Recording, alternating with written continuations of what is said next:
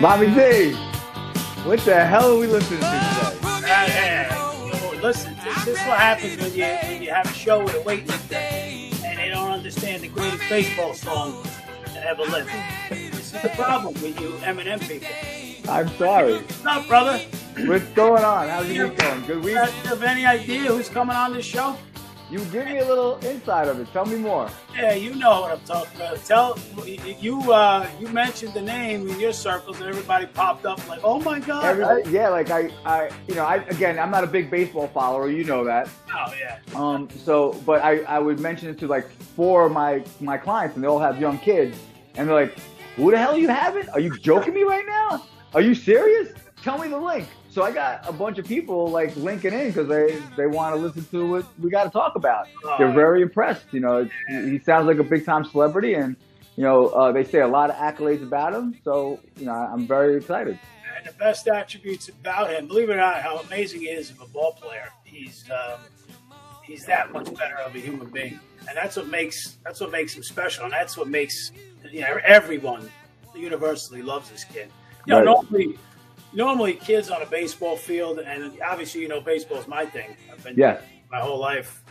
The better kids usually have like the jealousy factor where, other kids don't like them, other parents, because maybe they're a little cocky and let's face it, a lot of parents are just, they're envious.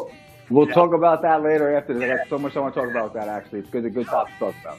So, but with this kid, it's just you can't find anyone that's seen him play. And if you see some of the slides that I just saw, yeah. I mean, Mike, I saw this kid at 10 years old. Quick introduction, and then we're going to bring him on. I bring my son to a tryout for the Diamond Jacks. The Diamond Jacks is one of the elite programs in the state of New Jersey, and I'm like, all right. And my son was a badass locally playing in Bayonne. But I'm like, let's find out what he is, with the big boys. So they throw him right on the mound, and after Lilo Paxia hits a bomb off from a home run, like after the second pitch, there's the smallest kid on the field, and I mean literally, this kid's like half the size of everybody else. I love him already. That's a good point. Yeah, that's a great point. So he's playing shortstop. There's a ground ball hit up the middle off my son. I'm like, there's a base hit. And this kid goes behind second base and fields it. And before the ball's even touched his glove, he has it out and he throws it to first base. And I'm like, what the did I just see? Like I looked around like literally never seen anything like it in my life. 10-year-old. Right. And then about a half hour later, I saw him swing the bat with this tiny kid. That's almost as big as him, and he's hitting bullet after bullet. I couldn't wait. I called my brother that I said, Joey, my brother and I, baseball guys, I said, I seen the best player I've ever seen in my life tonight. Oh, wow. And he's like, and everybody's like, yeah, okay, right. And then I'd be like, you know what? Come watch him. And then I had the joy of Joey made the team. Right. Tremendous team. They were 33-2, 35. I watched this kid 35 times, Michael. And I'm going to tell you what, man, halfway through, I went up to his father and I said, can I have you, son? Can I have you, son? He's like, well, you would say that. It depends on what day of the week it is, but I'm like the greatest human being I've ever met. And even as great as he was, I always knew stardom was in his future. Right. But we're gonna bring him on, and we're gonna talk. Can't wait to hear him. Yeah, for sure. About some of the accolades he's had, but we got a nice audience watching, Anthony, and we're gonna have got a lot of people. Yeah, and for our audience, let me just throw up this. If you have questions, let me grab. Hey, V, there he is. Hey, what's up, Bobby D? Thanks so much for having me. How are you? It was cool to look through all those old pictures too. Oh, it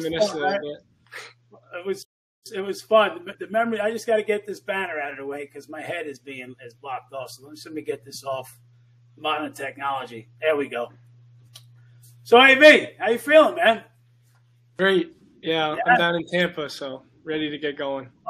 Oh, you're already down there. I didn't realize you're down there already. Yeah, I got down Friday. Okay, good.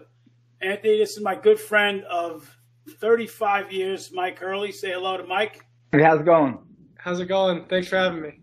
Oh, pleasure. Pleasure's ours, actually. Heard a lot of great things about you. I train a lot of local parents around here, and they have kids that are 12 and a little older. And I mentioned that you were coming on the show, and they were like, what? Who? How'd you get that person? How do you know them? I'm like, and Bobby, I told about Bobby, and that was it. So you got a lot of people following you. No, I appreciate it. Yeah, I guess it's kind of crazy to think about, but you got a lot of fans up here. I mean, we're in Westfield, New Jersey, so you got a lot of kids in Westfield, New Jersey right now listening to you. Well, that's awesome. Yeah, I'm from Watchung, so not too far. Yeah. So Mike, he's a Jersey boy. Originally, family's from Brooklyn, right? My grandma lived in Queens, but my parents, they met in Brooklyn. They lived in Brooklyn up until I think I was born. So you're a young kid. I saw how special you were. When did you, have you always, this is an important thing, because we're talking to young players now, whether you're 10, 12, did you always visualize success? What was your picture in your mind as you were going through the system at the lower level? I don't know if I ever really thought about future success or what I really wanted to do. I just loved playing with Joey D, with Lilo, all the guys you were just saying. And it was just so much fun to play those weekends at Diamond Nation and wake up at 7 a.m., have my dad rush me to the field, play those 8 a.m. games. And it was just always in the moment. And I think that was the best part of it. And what's still the best part now is just how much fun it is. And I think that's why I train really hard and work really hard, because when you're in those situations, when you're trying to win a championship every weekend like we were on a team like that, I think that's the best part of the game. Your work ethic was second. I'm sorry, Bob. I was just going to ask. I wanted to ask, what is your training like? So these kids know what it takes to get to that next level. Some kids just think that all you have to do is show up and play a game. They don't understand the practicing and the intensity of the training. What is that training like for you? Yeah, I mean, I guess it's how you look at it, right? It's definitely a lot, like you said, not just showing up to practice. I mean, my dad and I would be out in the cages in our backyard for hours until midnight. My mom would be screaming out the window for us to go to bed, stuff like that. But at the same time, everyone says, the minor leagues is a huge grind, and I just think it's how you look at it. It's we get to play and practice baseball all day. And when I think back to high school and even younger, when we were playing for the Diamond Jacks, stuff like that, you just look forward to baseball practice so much. It was the highlight of your day. You'd get all your schoolwork done to be able to go to the cage or go to the field or anything like that. So I think just like thinking back on stuff like that and just appreciate stuff and put it in perspective helps a lot. Now, Mike, so here's the deal. So Anthony's a stud at every level. He gets to high school, and he plays for Del Barton, which is a powerhouse baseball program. Mm-hmm. Anthony, 2 state championships, correct? Yes. 2 state championships. Gets a home run in the clincher in his second championship, state championship. And Mike, 2 players on his team, highly recruited. Both were committed. Anthony was committed to go to Vanderbilt University. So was his teammate, Jack Leiter. So I think it was the first team in New Jersey history to have 2 Vandy commits from the same high school team. Wow. So, Mike, he's got a decision to make. Like, he's 18 years old. And, you know, you can get drafted or you can go play for Vandy. Now, and I have to admit, I was rooting for Vandy because I wanted to watch you play college baseball. You know, I wanted to see you tear it up. Because now, you know, at the minor league level, I didn't know where you'd be. I'm certainly not thinking the Yankees. I'm thinking you could be in Omaha somewhere or Seattle, right? Tacoma. And I'm like, I'm not going to be able to watch my boy. So I'm thinking ESPN, SEC Network. So I talked to your dad like a couple of days before the draft, and he's like, yeah, he's going to Vandy. He's going to school. And I'm like, yeah, all right, cool. This is great. And then all of a sudden, I'm sitting on this very computer. I got the draft on. They only broadcast round 1, Mike. Oh, wow. There's no reason for me to I'm doing work, and I got the thing on with the I don't remember 20 whatever pick. The New York Yankees select Anthony Volpe. Oh my God! Oh my God! What the fuck? Yeah. I started screaming. What? Oh, that's got to be such amazing. I mean, especially, like I said, and then I want to yell at his father. I said, "You told me he was going to school." I almost missed it live. I would have been so pissed. Somebody would have texted me and said, "Hey, and Anthony's at the Yankees," and I would have, and Mike, the Yankees. It's unbelievable. I mean, of all teams, the team you root for your whole life, your whole life you watch briefly, like talk about that night because you were committed to Vandy. You were according to Dad at 80-20 going to school. Talk about that day. Yeah. It is kind of crazy because my dad probably wasn't lying to you. I don't even know if he's capable of lying to you, Bobby D. But it was a really, really tough decision. But at the end of the day, like you said, having the opportunity to just get your foot in the door with a team, like you said, that I rooted for my whole life. Like growing up as a kid, you just dream about it. And I felt like I couldn't pass up on an opportunity like that. No. That was that good. And I just wanted to try and take advantage of it. They weren't promising me anything. They're obviously, I was lucky enough that they made an investment in me, but at the same time, I was just so excited to just go to work and try and take the next step. And it's been a lot of fun so far. But yeah, it's kind of crazy to think back on how late, I guess, I really went all in. But when I went all in, it was no looking back, obviously, but it was a super tough decision.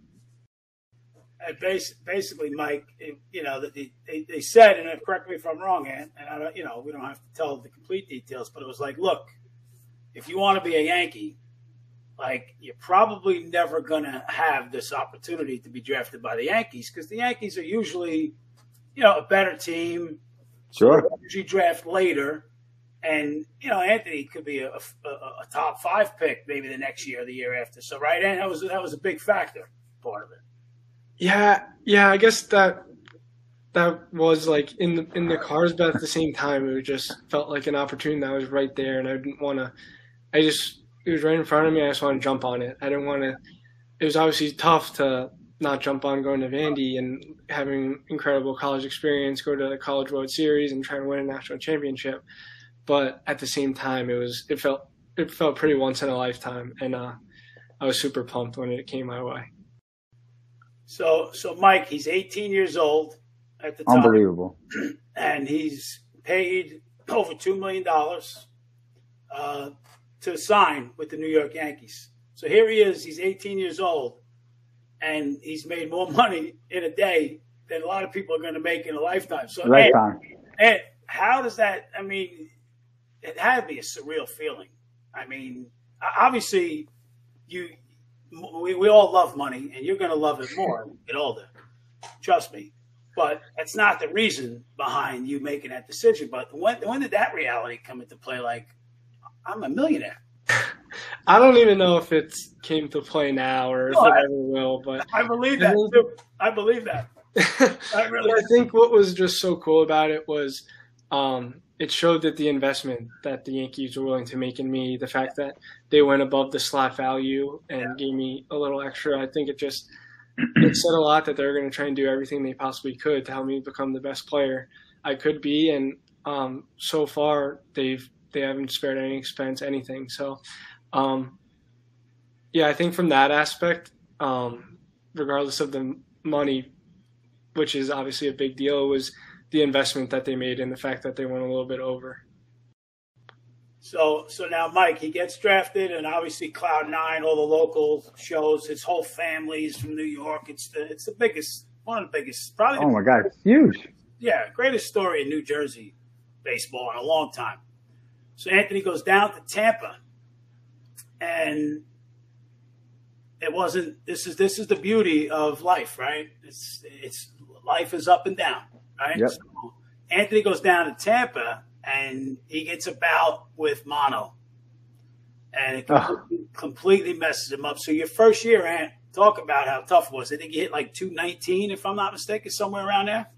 Yeah, I mean, I wouldn't be surprised if it was lower, but it was a super tough year in the moment. But I've like told people since then, I wouldn't trade that experience for the world. I honestly wouldn't trade hitting 219 or 215 or whatever it was. I wouldn't trade that for hitting 350 that first year, because in a weird way, it was like my first experience of failure on that level for that amount of time, ever experienced. And I had to live with it. I had to learn how to deal with it. I had to learn how to show up to the ballpark every day and just prepare and work on stuff and try and get better.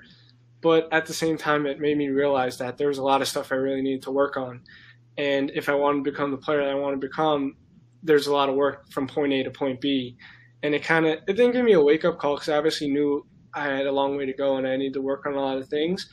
But it showed me that a lot of the stuff, like when I'm struggling and when I'm quote-unquote spiraling, you got to know what you're doing, and you got to know what's going to get you right, the adjustments you got to make so that you can kind of cut those things down. And obviously, I'm still working on it. I think everyone is. If someone found the cure to that, I think they should write a book or something. But what would you tell the kids, the younger kids, way younger than you, that are going through those hard times, that aren't doing well in their sport, and they just, they're not hitting the ball at all. They're really sucking it, and they're on the verge of like, man, I don't even want to play. I love it, but I don't want to play. Like, what would you tell them to inspire them to say, hey, don't give up? Like, how did you get through all that?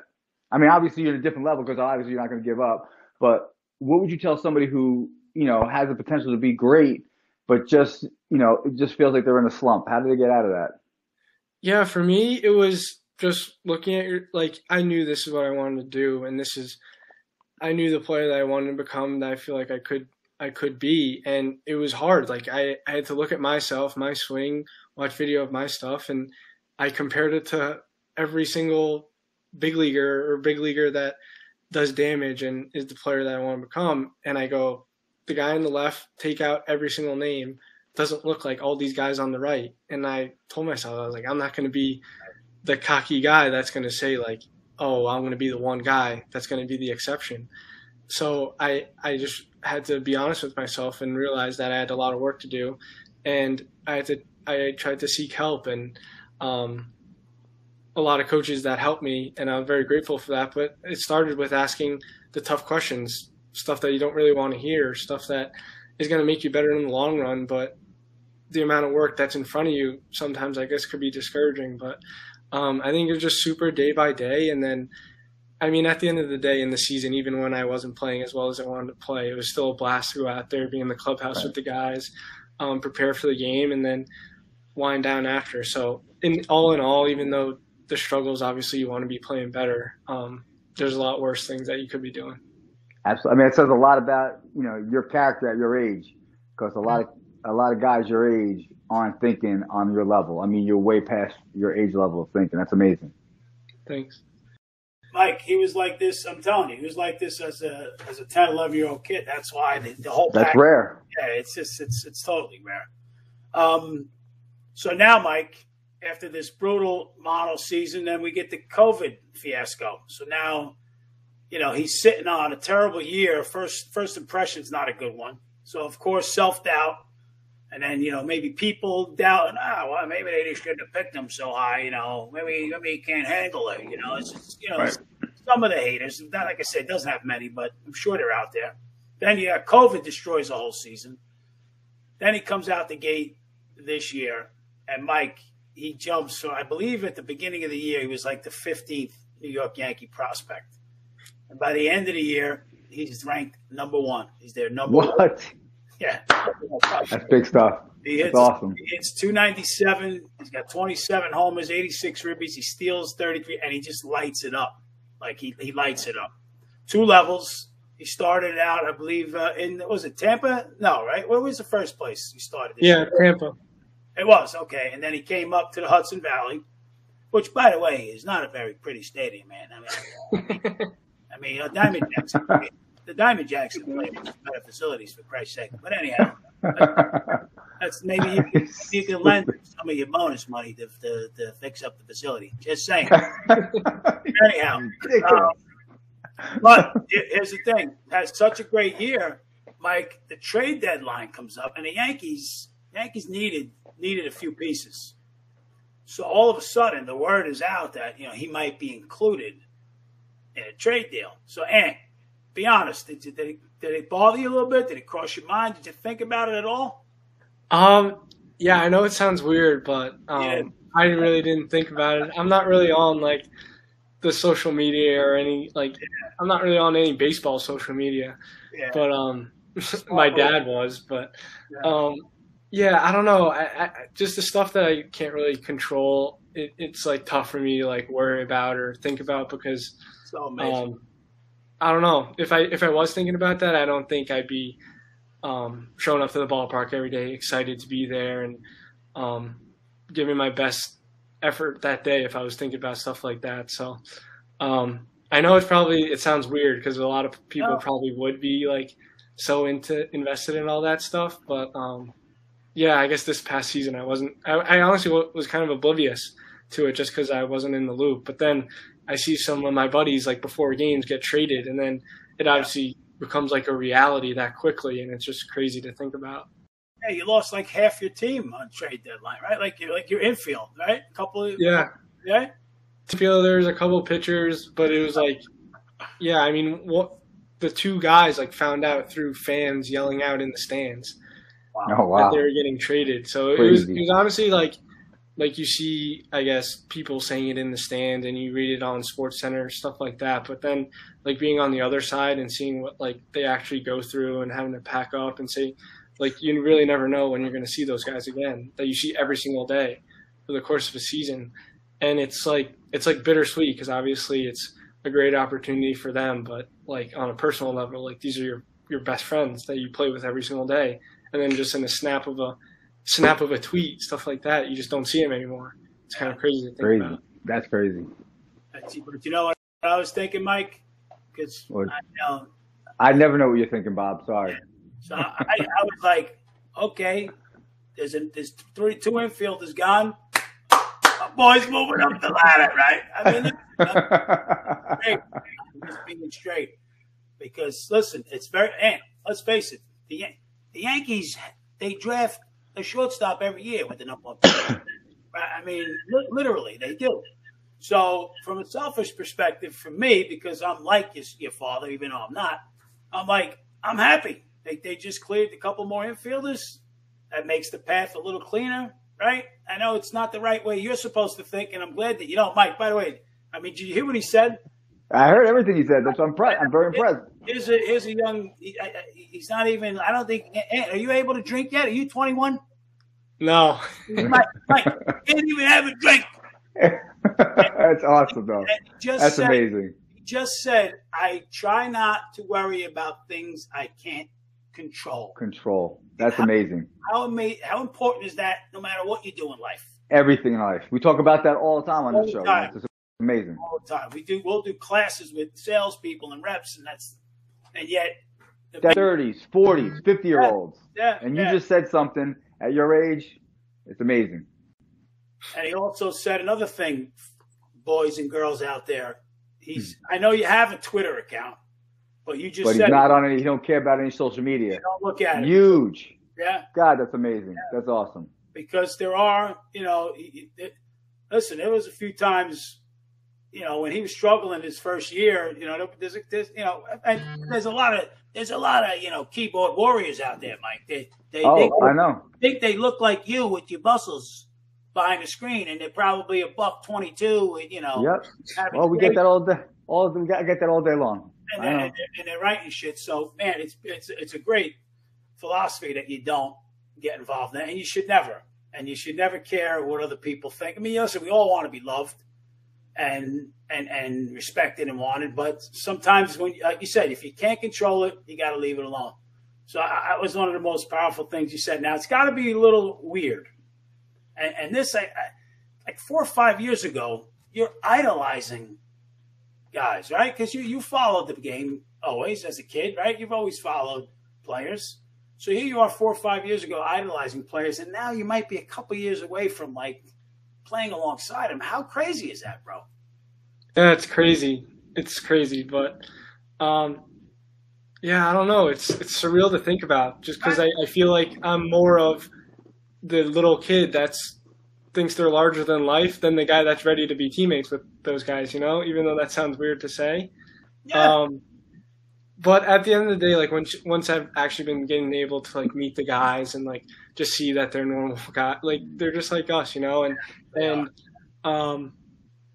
yeah, I think like anyone, you have these like superhuman expectations of people, but then they're just human beings, and it's even better being that because it makes it a lot better in my opinion. Yeah. Like you might be playing with Aaron Judge, right? Crazy. Like 3 or 4 years ago when you were probably like, oh my God, Aaron Judge, look at the home run derby, right? You're in 8th grade and you're admiring this guy. Now you might be playing with him. It's crazy. I know. It's crazy. It's nuts. So a couple of things, and I appreciate, I know you got to go, but a few more things. And this will tie into what Mike and I will talk about when we have you off. But give us a typical day for you in season and the off season. Like give us the Anthony Volpe. Like right now it's off season, so obviously not counting when you're completely shut down and resting. But give us a typical off day, what it looks like for a professional baseball player. Yeah, so I guess I could just go through my day today. I hit at 9 o'clock. We probably hit for like an hour and a half. Then I went right over to lift. I probably got there like 10:45, 11-ish. I lifted for I sprinted, and then I lifted until probably noon, 12:30. And then I went home, got some lunch, and then fielded ground balls from like 2:30 to, I think we were there till 4. And then hit the driving range.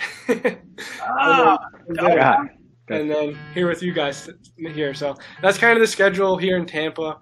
When I'm back home, I actually wake up at like 8 a.m., drive like an hour and a half to go hit. So hit from like 9:30 to like 12:30. Then drive back over to Chester, like an hour and a half back for a 1:30 lift.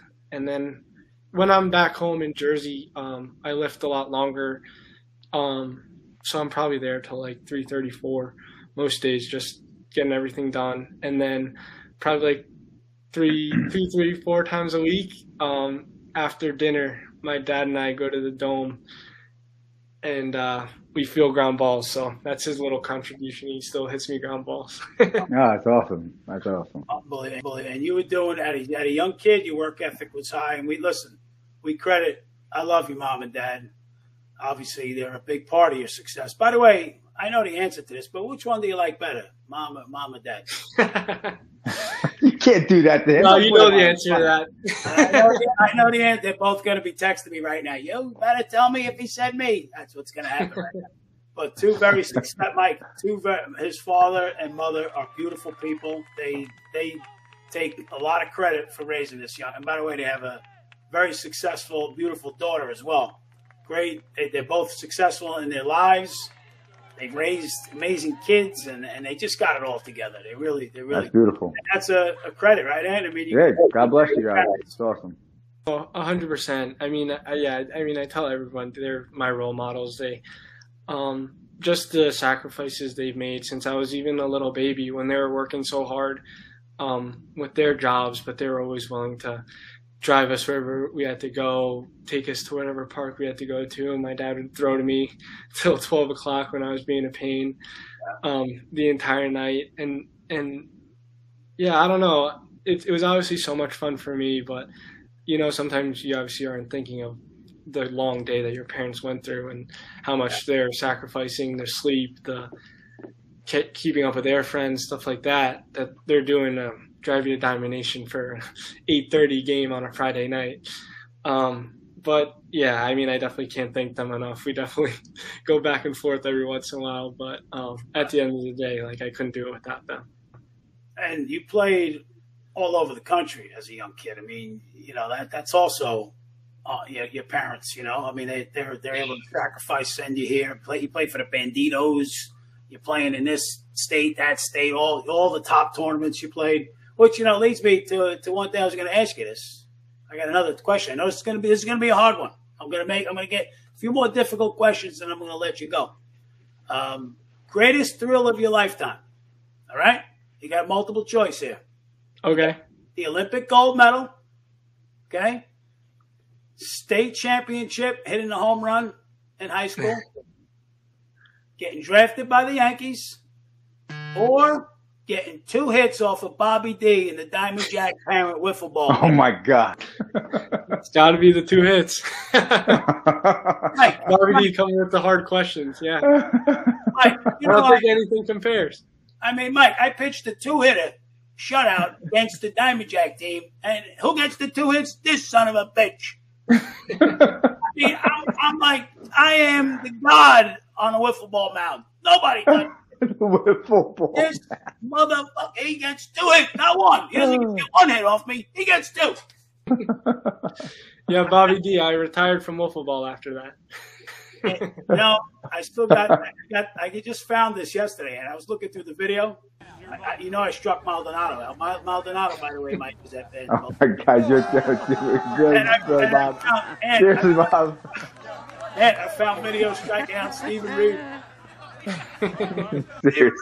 Stephen Reed, George. Those are two pretty good hitters to have on there. Yeah, but I gave up 2 hits to you. So obviously the greatest thrill was getting drafted, but and don't forget, wearing the Bayonne across your chest had to be one of the greatest. Come on. Yeah, I still remember those Cooperstown days. Oneonta. Fun, right? That was a good time. And of those course, are the best. Yeah. Perfect game, and you got the home run in the first inning. But all right, so I'm just going to ask him a couple more, and then I'm going to let him go because I think I know the answer to this question. Besides me facing on the wiffle ball field, who is the best pitcher you faced? A guy that you had the most difficulty with, amateur level and currently at the pro level. Yeah, I mean, Jack's by far the best pitcher. Jack Leiter's the best pitcher.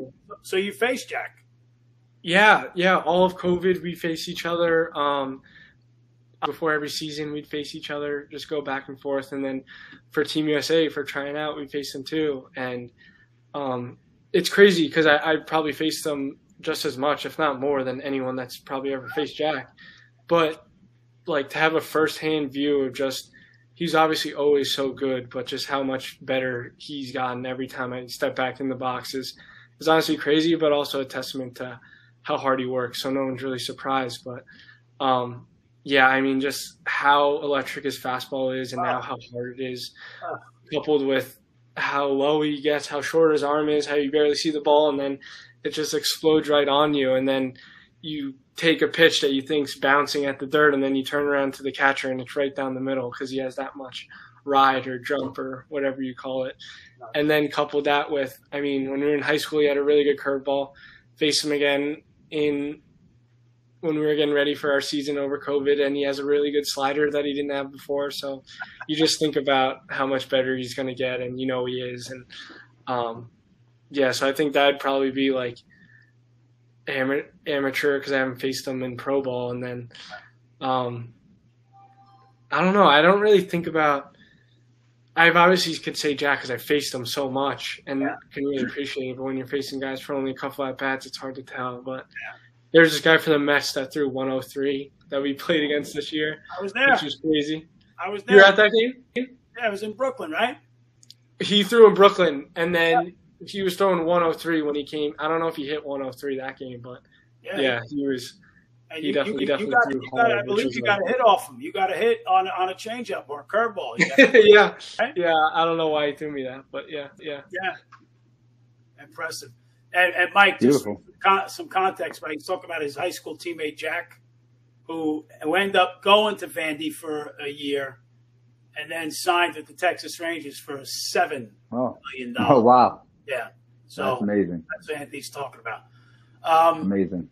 So lastly, let me finish up. I wanted to say, Ant, so if you were your own scout, all right, your own scout, what do you say the pluses and what would you say you have to do? I know it's hard now. You don't want to do this, but give me the best attribute of Anthony Volpe, and if you were a scout, what would you say he needs the most work on? Because you don't have any bad ones, but let's just say the most work on. I'd say if I was a scout, I'd want scouts to say that I want to win and will do anything for the team to win that day, and just super competitive and just really whatever the team needs on a daily basis, and just that consistent player that you couldn't tell if I was 0 for 4 the night before or 4 for 4 the night before. And I mean, I guess kind of like I said before, I can control all those things. I can control my effort. I can control my attitude and how I show up to the ballpark, but everything else besides that, you can't really control once the game starts. But you can control your preparation, you control how you show up and everything like that. So I'd hope at least scouts would appreciate that, because there's a lot of work that I think does go into that. And for weaknesses, I think everything. I'm 20 years old. I don't think any 20-year-old is the best baseball player that they can possibly be. So definitely no reason to stop working. If anything, that's why I'm working that much harder, because I want to accomplish a lot in the game. I want to impact the team sooner than later, and that's why I'm kind of working on everything. And I think every 20-year-old has to, because if you want to become the player you want to become, there's a lot of work that needs to be done, and it never stops. It's unbelievable. Now, what reading material, motivational stuff, like what do you do for that department? Do you watch videos? Do you listen to certain types of music that pump? Like what are you doing to keep yourself so upbeat all the time? I think a lot of that goes to just like my teammates and the guys that you're around on a daily basis. I'm definitely super lucky to have such great guys in the clubhouse, around the house, stuff like that. But I guess a lot of that goes to the Yankees and the type of character guys that they draft. But I mean, when you're in a clubhouse that there's guys like Bobby D around all over the place, it's hard, it's hard not to be upbeat and be in a good mood, and you don't want to be the damper to that. So I think having a lot of guys that are so close, and I guess that's kind of the bad rap I think that the minor leagues get, is that you aren't really close with your teammates or close with those guys. But I mean, if you think about it for 2 seconds, you're with these guys every single day for 8-9 hours a day. It'd probably be pretty miserable if you didn't like the guys you were going in it with. So I think I attribute a lot to that. I mean, we definitely have mental strength coaches, stuff like that, who will do whatever you need. They put together the really great presentations to just get your mind right. But I think on a consistency basis, the guys that you're around every day, you want to stay consistent for them. You don't want to, they know who you are and what you're about. And when they see you're off of that, they don't want to see that. So I think that helps a lot. Couple more things, and I'm gonna let you go. I keep saying that, right? You see how I lied to you? Your great. I think I know the answer to this question, but your greatest game moment this year, was it the walk off against the Mets? Yeah, probably. That was pretty crazy. That was sweet. Yeah. And the emotion you showed. That was because you're not. I mean, you play with fire, but it's almost like a controlled fire that you always played with. You were never like overly boisterous. You're not a rock kid, but man, you let out some juice after that, Jack. You yeah, I didn't, and you knew. Yeah, I've never bat flipped before or anything in my entire life, and until I completely blacked out after I hit it, so I didn't even know that I did that or whatever I did until I sat down and everyone started sending me videos that night. So I was completely as shocked as probably you or anyone else was. But, yeah, it was pretty fun. Now we're going to end on this note. Because, Mike, you got to hear I want you to listen to this. Anthony hits a home run later in the season. A bomb, probably, I don't know, maybe 440 feet, whatever. And as he's crossing home plate, Michael, Anthony gets ejected from the baseball game. What? Mike, did you hear that? I heard that. What happened? Go ahead, Ant. No, I don't know. I'm super embarrassed about that. Like you said, like I try and play with the controlled fire, but over the course of the season, it probably got away from me too much, and definitely not anything that I'm proud of. But I had to throw that in there. You know that, right? What's that? You know I had to throw that in there. I had to. Yeah, I wasn't getting out of a Bobby D Zoom call without hearing about that one. But I know what happened. So from and I'm so proud of you that you didn't take the bait, because you just don't. You do everything right. That's why you're so annoying. You're just like you're just like a perfect friggin' kid. But I know what happened. An umpire, you didn't say this. I'm saying it. That umpire had a really rough weekend, and you hit a 3-2 pitch, and you just had a little comment. You didn't curse. You didn't curse at him. Right? Yeah, I don't know. I was definitely wrong though. So, God, that's one of the things going into next year. Are we gonna hear this comment? No rejections. I'll fill you in when he's a shy kid, Mike. I can tell. I know. We ain't gonna get it out of him. Now I'm dying to know what the hell he said. I love controversy. You know I love controversy. Last thing, Ant, because this relates to me and Mike are going to segue into how important is nutrition? I think it's huge. I think everything you do off the field impacts how you play on the field, and I think a huge part of that's nutrition. But then I think just as big of a part of that is sleep and like getting off your phone and getting a good night's rest. And I think that's where all recovery happens. And I think to neglect stuff like that, what you put in your body, how many hours you sleep, stuff like that is just if you want to be the best player you can be, I don't think you can neglect that type of stuff at all. Sounds great. Hey, V. Sounds awesome. You are the best. I appreciate you giving. Awesome listening to you. Isn't it great, man? Oh yeah, it was awesome. Got a lot of great things out of you. He giving us the time. We appreciate. Now you're going to be in Somerset. Right? Hopefully, fingers crossed. What do you mean, hopefully? That's the words out there. What do you mean, hope? What's this hope shit? I saw it. If it was I don't know. Long way till April. Just gotta stay healthy and stay doing everything. All right, Mike. He's going to be in Somerset, which is about 15 minutes from my house. You're going to come. We're going to come. We're going to bring a bunch of people there, without a doubt. He's going to pack the house because it's very close. He's got a lot of amazing. Oh, we're gonna make it happen. Anthony Volpe, I love you, kid, man. Great meeting you. Thanks for having me, guys. Thank you. Take care.